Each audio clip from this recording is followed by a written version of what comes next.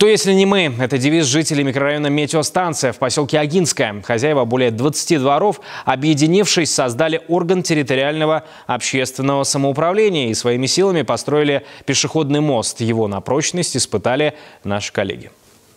По этим камням дети и взрослые ежедневно переходили речку, а самых маленьких брали на руки. Прошлым летом после проливных дождей и этот каменный мостик, соединяющий заречную часть с центром поселка, был под водой. Стал вопрос о строительстве пешеходного моста, и жители решили своими силами построить переправу. Обычно Челутайка течет весной и осенью, когда дожди. Но прошлым летом, после проливных дождей, сильно потекла речка. В сентябре решили построить мост. Но нам службы энергетики помогли со своими, сбурили.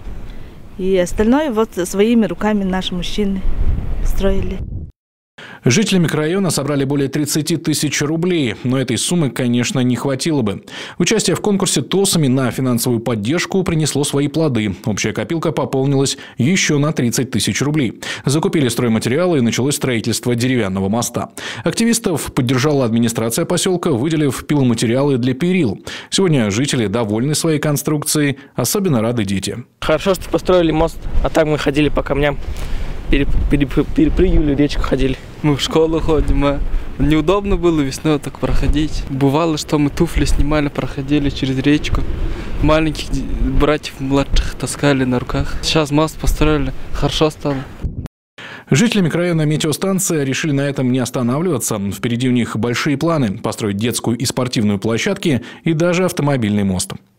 Антон Агарков, Хандама Мункуева, Бальжинима Циденов, Вести Чита.